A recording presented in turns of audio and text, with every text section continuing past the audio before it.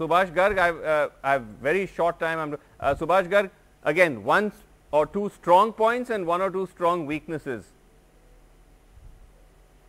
of this government. I think the strongest weakness was that the government took the eye off the economic ball, so to say, and neglected lots of policy in telecom, in power, in other infrastructure, real estate, banking, and that is where the economic condition of the country came to a sorry pass.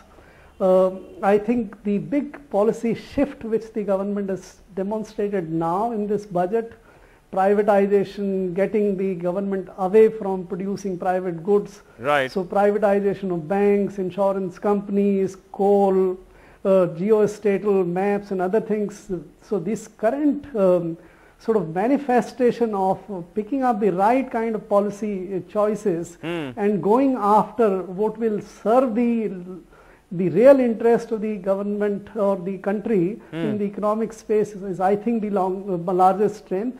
It may fall prey to the implementation issues going forward. That would be a tragedy, and that is where the Prime Minister and his key ministerial team has to be very decisive. And if they use that power to be decisive and firm to take these issues to their logical end and implement, I think we are probably looking at what I can call the 2021 moment, the third big turn in India's economic history.